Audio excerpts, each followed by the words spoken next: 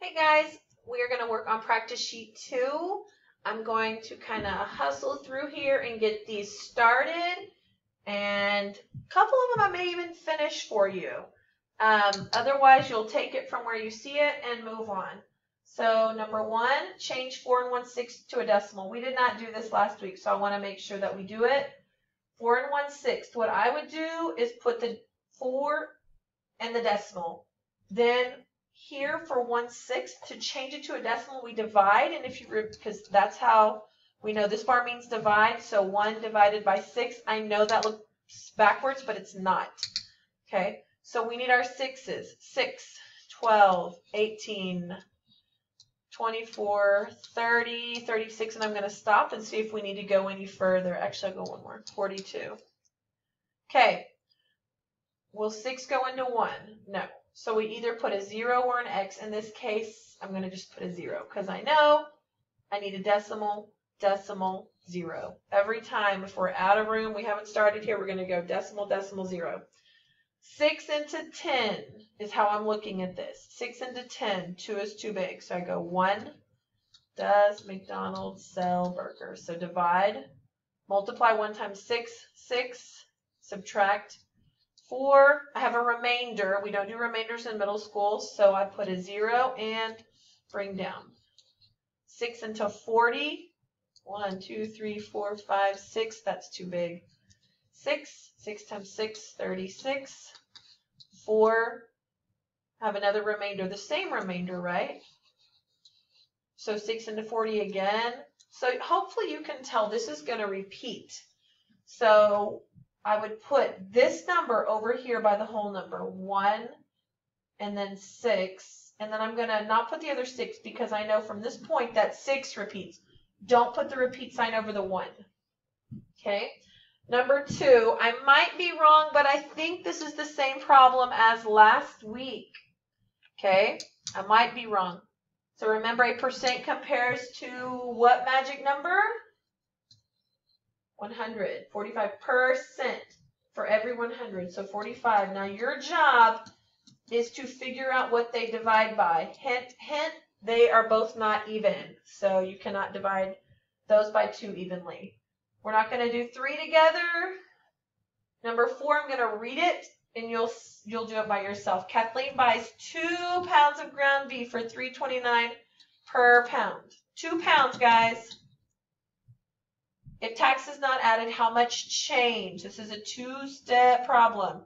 Change from 20. So I will tell you, for change, we will subtract. But you have to figure out what you're going to subtract. And it's not $3.29 because 2 pounds are $3.29 each for each pound. Okay? Number 5, you need to know place value on this.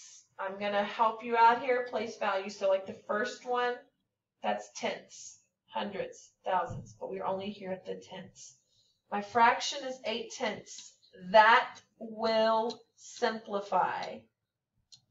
That will simplify. Those are both even. Division on number 6, I'm going to start this. 37 and 18. Hundredths divided by 0.4. So we started this, we worked on this quite a bit this past week, okay? So I know I'm dividing by 4, so 4, 8, 12. I know I'm doing this kind of fast for the sake of time on the video, okay? But you need to be able to count those up yourself. Now remember, we can't have a decimal in the divisor. So we move it to the end. Remember, like to the end of a sentence? Well, I only had to move it once, so I moved this one once. Okay? So 4 into 3 won't go. 4 into 37 is 9. So remember, does McDonald's sell burgers? So 9 times 4, 36. Subtract 1, pull down the 1. You do 4 into 11. Put it here and go from there. Okay? You'll probably have to take, I'm going to put this extra 0 here for you. Okay? Okay, number 7. I'm not going to do this for you either.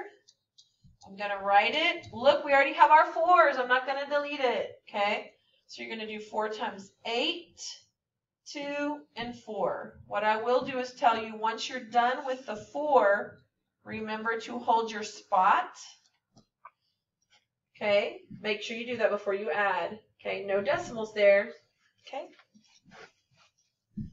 Now we're going to look at number 8. Okay, number 8.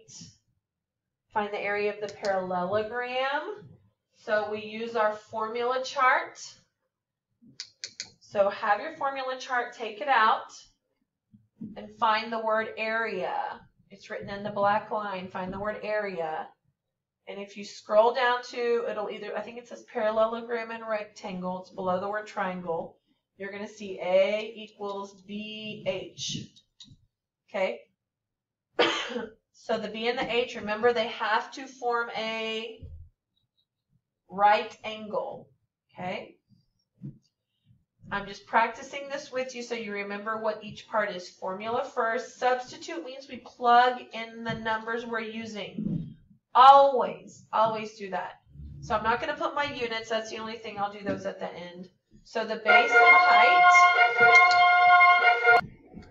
That's always fun to hear. So here's my base and height. I don't need 10.2. I would need that if I was doing perimeter. Okay, so base, I would put 13.4, and then my height, 9. Okay, this tells you what you're going to multiply.